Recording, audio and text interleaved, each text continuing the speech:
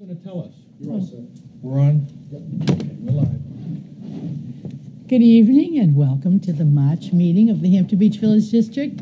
Our esteemed chairman is not with us tonight, so I will do my best. Please stand. Oh, I pledge allegiance to the flag of the United States of America and to the republic for which it stands, one nation, under God, indivisible, with liberty and justice for all. Okay. We have a very light schedule this evening. I'll be happy to hear. Ellen has a lot of questions, though. Who does? Ellen, she has I think you need to leave now, Ellen. I move to adjourn. I think I move to adjourn. Actually, it's a non-debatable motion. It's, He I didn't get a think. second. Excuse me. Richard, you want to go? Rich Grenier on the voting coming up the end of the month. what day is it? It's on you. Did you get an itinerary, an agenda? I do. Read the bottom. I mean, that big print on the That wall. big print for you. I don't even need the, Okay, I am Richard Renier, the moderator for our annual Hampton Beach Village District meeting, which will occur on March 25th.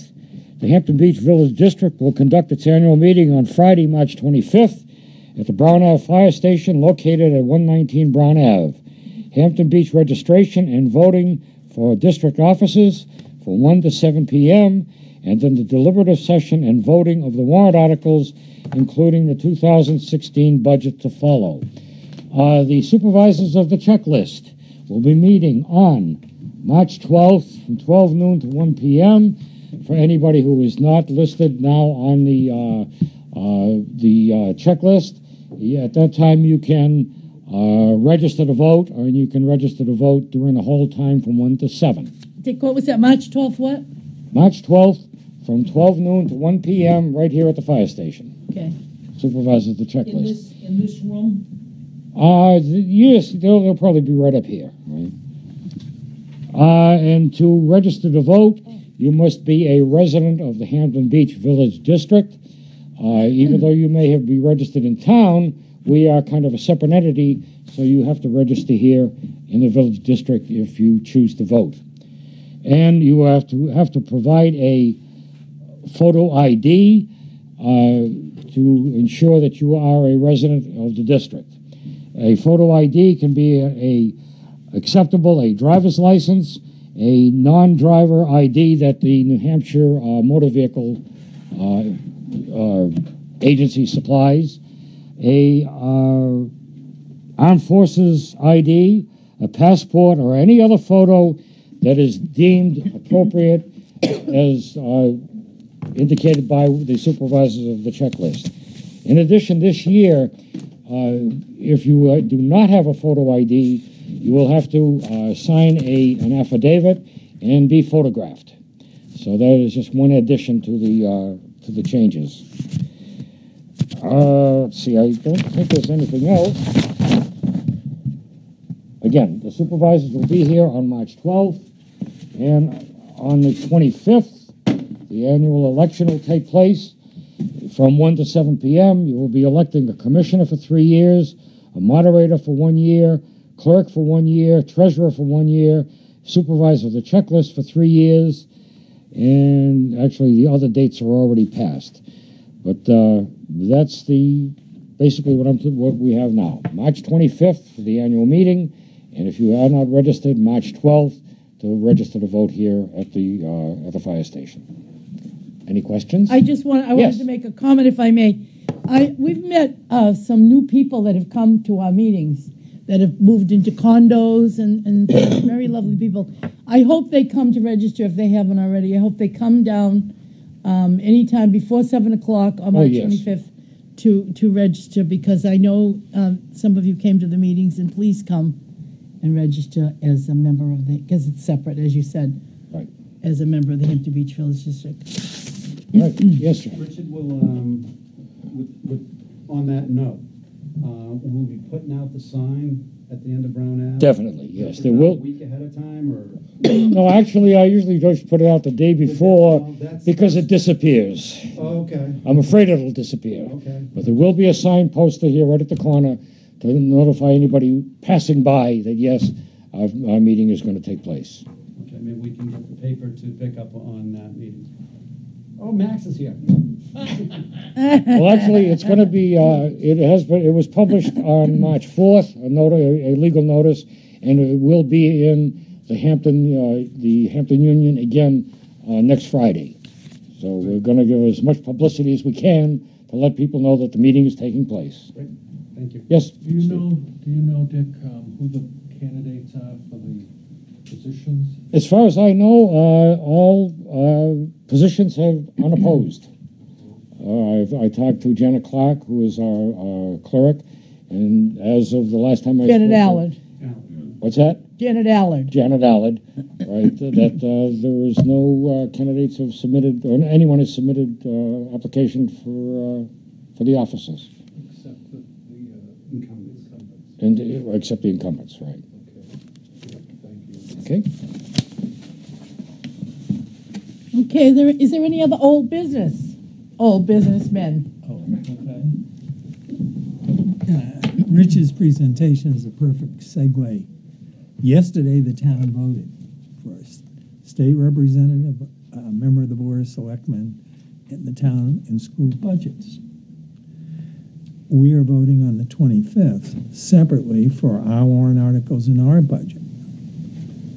There was one warrant article the DPW presented for $2 million, which apparently failed by one vote, pending a recount. That tells us all we need to know about the necessity of voting. One more vote could have changed that article, assuming the recount is the same as the original count. The other thing I would like to say, our meeting and our political structure is different than the town. The town is what they call an SB2 structure. We are an open meeting structure. New England basically originated under the open town meeting concept politically. What is the difference between the two structures? Basically, you have to come and attend our meeting to vote. And nobody votes before the presentation on the budget and the articles is presented. So everybody who chooses to vote, who is in that room, is pretty well informed about the issues. My bias, I guess, is a little bit more to an open town meeting, but certainly there are arguments to the contrary. So finally, I just encourage everyone to come. And could you or Maureen mention that the warrants, everything's been posted legally? Mm-hmm. You want to They've been posted at the uptown, At the town hall. at BZ's Convenience store, yeah, at the Lighthouse Market. Yes, and John Kane, you put them online, so they're online as well for people if they want to, take a look at them ahead of time. Okay. Thank you. Okay. Any other old business? Mm-hmm. Did you want to say anything? No? Anyone? No? How about new business? We will move on. I would ask, this is kind of new and old, they've done it before, but asking them to do it again makes it new. I would ask John and Glenn if they could, perhaps in the next month, submit an up-to-date job description like you had done a few years ago, just to keep it current. Over time, contacts, things change, and it's something we'd like to just have on file. Further on to new business, after the March general meeting, at our April monthly meeting, we are going to have a lot of guests. The chairman of the planning board and the town planner are going to come and explain what a planning board does and what its duties are. The town planner, the Hampton coordinator for I'm getting a brain cramp, for the Conservation Commission, and Rockingham Planning representative will be here to give us a status update on entry into the community rating system under the flood insurance. program. So we're going to have a lot of people, and we hope you come, because I think it's good to know how these boards and how these organizations function and what they look for, particularly with all the growth that's going on down here at the beach. Are you done? I'm done. Okay. I think also we're looking into some new events, perhaps in the early summer. No, this was in July, I think, Right. for that age range between 9 and 14. But actually, yeah, that's about it, right? 9 and 14. We're trying to do something on the beach, and we're going to meet with the state tomorrow afternoon. And we're probably going to have, the sand sculptures will be up. They will be up until hopefully, the plan is to have them up until the, 4th of July. well, it was going to be the 5th, right? Take them down?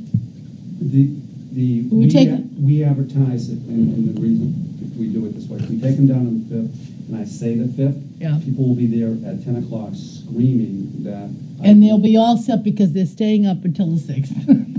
Okay, We're going to keep, fine. I'm just telling, that was my point. I gotta move some things, that's. We're going to, we're going to keep the sand sculptures up Mhm. and then have these events near there, or in the fenced area for the kids for free. And it'll keep them up for a day. And then on the 6th, we'll have everything come down. Is that right? Yeah.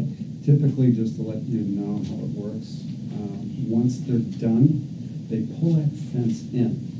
Usually it's way out there, so they have. Well, that's how we're having a meeting about that. I'd like to keep that out. Okay, you're gonna have to tell. Yeah, we're Well, going to that's meet. why I'm meeting with Brian Wilson tomorrow. And hopefully keep that, because I'd like to put it, if I could, in that enclosed area, so that anybody that comes in, and these people have their own liability as well, the people that we're thinking of having, so we don't have to worry too much about anybody doing anything.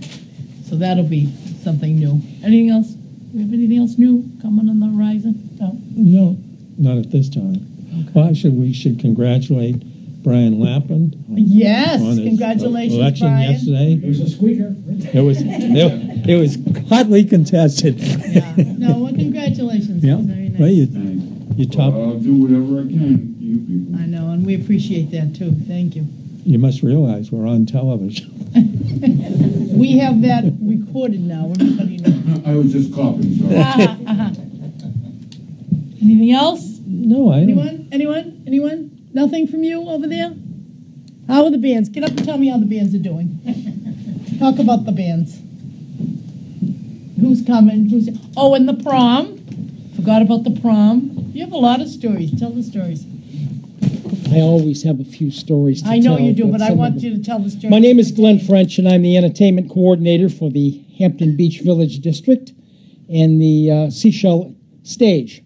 We are in the process of scheduling the entertainment for this summer, and it's quite far along at this particular point. Nothing final, of course, until the annual meeting. A couple of the events that we've talked about is trying to boost that week after the 4th of July, and so we've had several discussions with area schools, with their input from Marston and from Sacred Heart and from the junior high school, Hampton Academy, discussing what they would like to see on the beach for them as we discuss Tween Fest or Tween Week. Exactly how that evolves and all of the events, they're still kind of up in the air. But essentially, it's going to be some physically active events, kind of mimicking the Olympics, but maybe not the Olympics. It would be what we talked about. Help me out. I can't remember all of the events we talked about. But That bungee business. And Yeah. I forget what those. yeah, the things are bungee called. jumps and the Volleyball. bubble ball Yeah. and several We're in events. We're doing this in conjunction with the Hampton Rec with Diana Martin. We've had meetings with Diana as well on this, and she's helping us out. It was interesting to have a meeting with with children of that age group, that 11 to 14 or 9 to 14 age group, and they all had something to say. They all had interesting ideas. So we're trying to merge all of that interest into the program. In addition, traditionally, this music program always started on the last week of June and maybe even 4th of July weekend, and we backed it up to Memorial Day weekend, and now we're starting on the first Saturday in May. We'll have over 100 concerts this year. That's a fairly substantial increase from what we have been doing. But it seems to work. I think the early seasons, depending on the weather, I can't say whether there'll be a huge crowd there, but Commissioner Ladd has made me understand that there are two audiences here. There are those that are recreating and vacationing here, and also those that live here, own apartments and condos, and are there to participate in the event to what extent it is. So all of these programs, again, are evolving, but that's the program so far. Other things, Children's Week, of course, has become a tradition. It was 2 days, then it went to 3 days, and now a full week. We pray for good weather, as always. And the Hampton Talent Competition, which is the last weekend in August, that we've already had our first application and our first submission. We're working to boost the interest in that. I think last year's talent competition was very well received, and the participation has been, I'm stunned at the quality of talent from these amateurs. It really is pretty good. So we are all pretty worn out by the end of the summer. But at any rate, does that cover? And the prom? Open up to the high school. The most important part, yeah. The junior prom, Grand March, will be on May 21st. And the Village District is supporting that event. It's their event. We are there to help them do a better job. And we've shared some ideas with them, and they seem interested in our support. Dare I say, even excited. The fact They that were we lovely. They were just so enthusiastic. So we're developing that. There will be entertainment that night. The Continentals will be on stage. I don't know where we're going to put them because the stage is going to be pretty much full with the things, that the implements and the decorations. But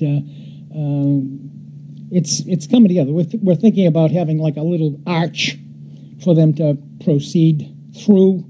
And we'll have them enter from the back of the stage, if that's possible, and pipe and drape up around to decorate it a little bit and make it a little more special for them.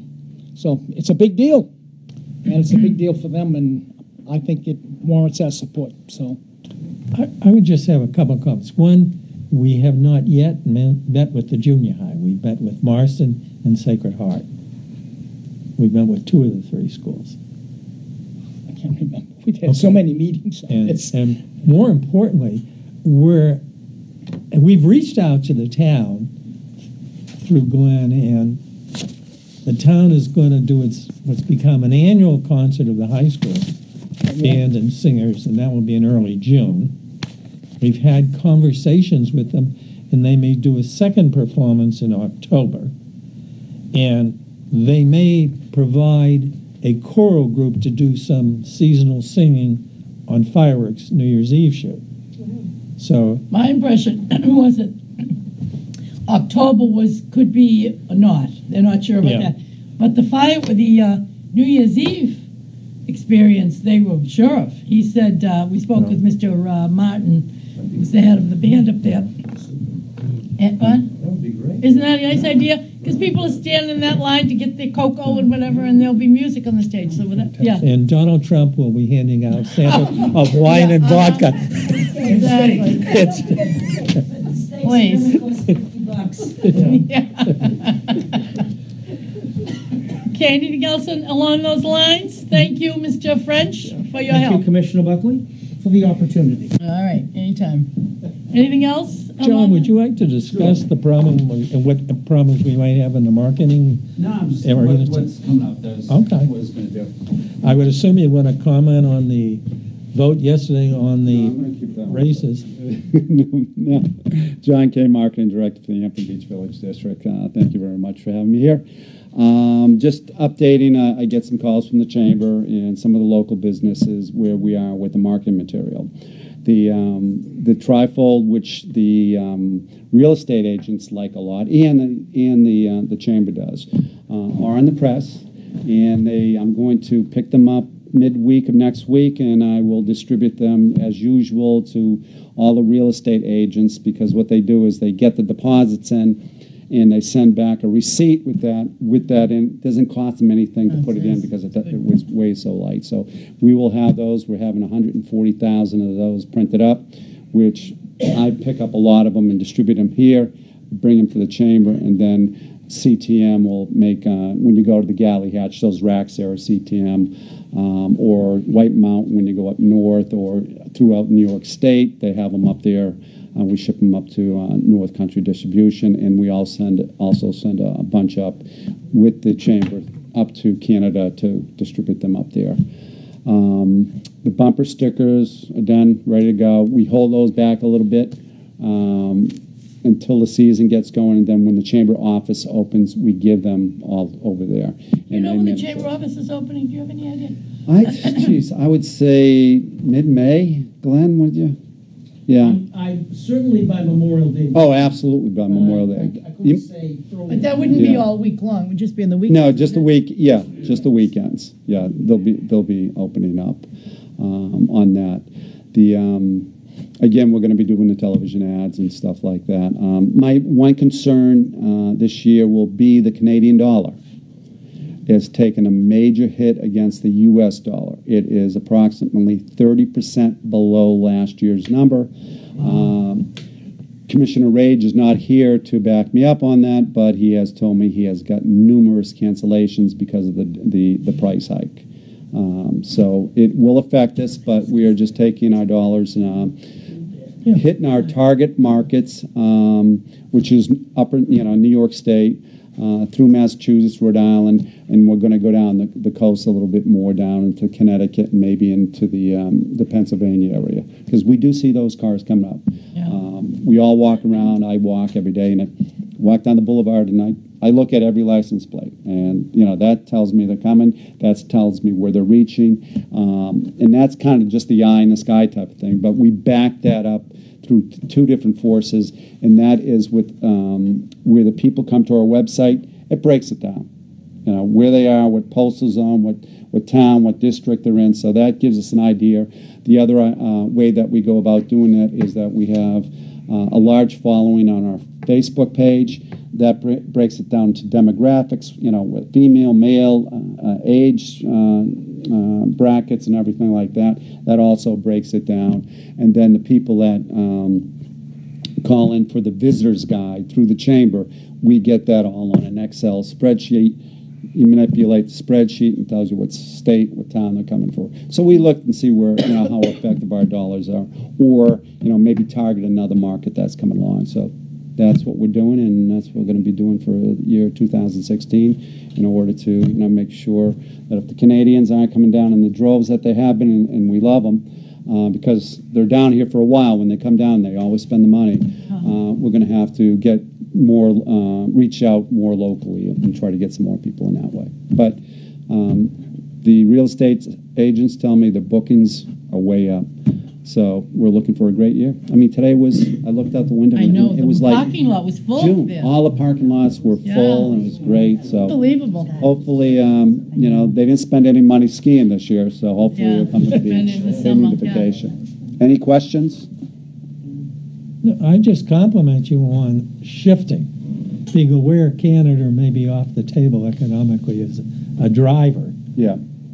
Knowing that in February and March allows you to fine-tune your market. Oh, absolutely. And it just the river. When we saw them coming down, we just threw money up there, and they came in droves. But it is tough. 30% change in a year is tough. Very difficult. Yeah. I heard the last I heard was 65 cents. Yeah, wasn't it, I'm on the being dollar? positive about it. But, hopefully it ticks up a little bit. Yeah. But, some of those, the Canadians will come. I mean, the one thing about Hampton Beach is they got a vacation someplace. Yeah. And we are rated one of the best value resorts in the United States because of Glenn French putting on all of his things, what we do with the sand castles, the fireworks, all the entertainment, the children's week, everything you got. Just park your car and forget it, and enjoy, and you don't have to take out your wallet unless you want to go see the big acts over at the casino. And while I mentioned the casino, Fred is doing a great job. The first show there is the 24th. It looks like the 25th, and he's got them up and running right after it. Good. Last year, I was talking to Kara Sharkey. It's kind of how they travel in circles in the groups. This year, it's a good year. He's getting them in there. The boardwalk's going to be open for the 24th, from what I'm hearing. And I've talked to Kevin at the Sea Catch, and he's going to be open April 1st. So we're starting to open the doors Excellent. early. So it'll be a great season. Wonderful. Thank you. One more thing that I wanted to discuss under new business that I'll let you explain because of your background in speaking and wonderfulness, is that we took a trip up to the UNH and discussed having a study done. Proceed. We're talking with the professor in the business school at the University of New Hampshire and are commissioning him to do an economic impact study for the precinct. The motivation behind this is the precinct, through events which are paid for by the residents and businesses of the precincts, is generating an awful lot of economic activity on the beach and in the town of Hampton. So we've asked them to quantify it so we can tell the money we are spending is producing. Traditionally, what they look for is if you spend $1 and I spend it with you, and then you spend 90 cents for the dollar I spent with you, there's a ripple effect, which makes the $1 end up having an impact on the value of, say, $10 over time. It's this sort of thing. And kind of looped into this indirectly is right now, people are voting with their wallets to live here, to develop here. In the last week, on the Sun Valley side of the river, a house just came down because it's waterfront. Drive up Ocean Boulevard, and Bernie's is starting to change his property. The property on the next block to Bernie's has just come down. It's just unending.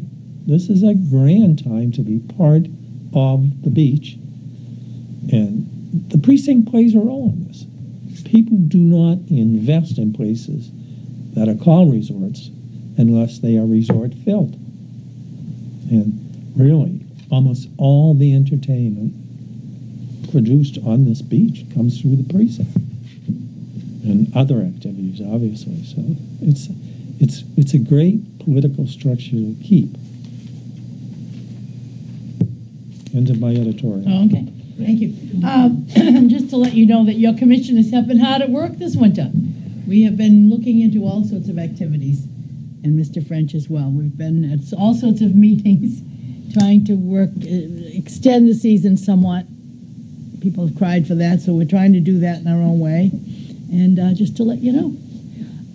Any public comment? Just go right ahead. Mr. Renier? Maybe just a little bit of news.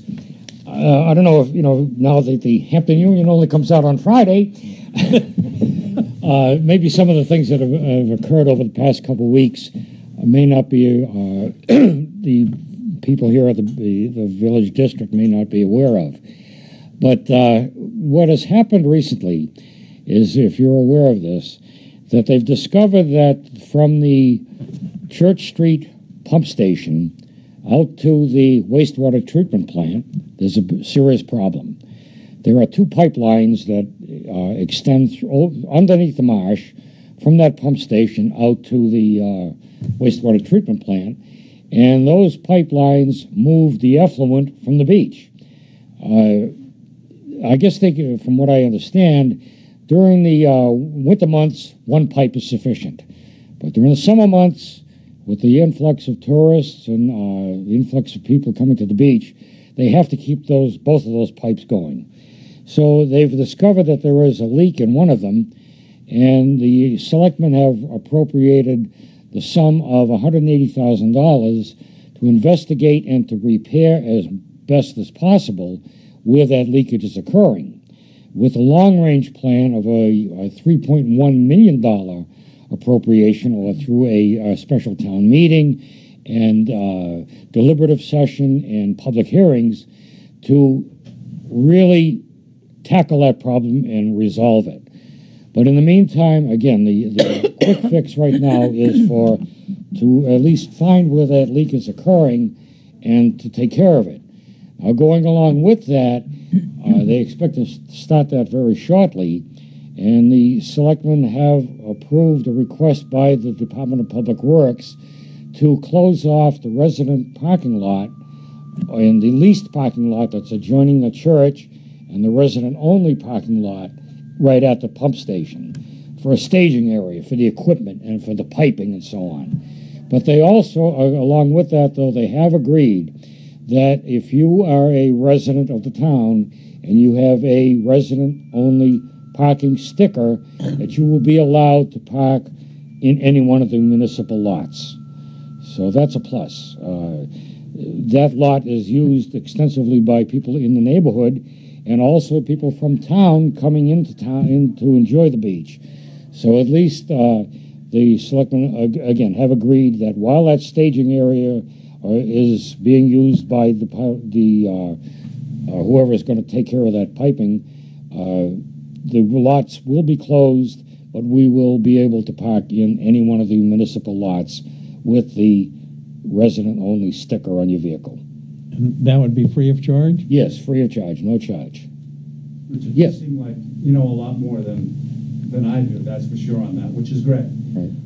Do you have a time period of when that's going to start? Well, I tell you, they've started working over there, getting the lot ready, I guess, to start moving equipment in or moving piping. So hopefully they want to get that corrected, or at least the Band-Aid end of it, done this spring before the season. And then later on in the fall, after the seafood festival, to get involved in the major portion, because that takes, again, they'd have to have a possible special town meeting because there would be a bonding issue, a deliberative session, public hearings, and then contracting, I assume. So that's the long-range plan. But my understanding is that they're going to start and get the preliminary work, or this phase of it done prior to the summer season, so that both of those pipelines will be operational by the time the season opens up. All right. Thank you. Thank you.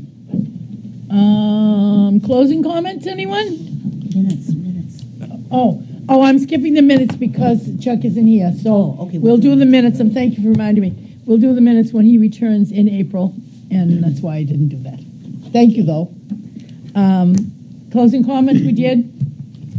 Anything? I would just say briefly, the reach out by the precinct to the Department of Recreation and to the Winterton High School shows that we are a community, and that there are resources within that community that are very beneficial to all of us, and the cooperation that we have been getting in this reach out is fine at this time. I just want to remind everybody, March 25th, please come, vote, and stay for the meeting at 7 o'clock.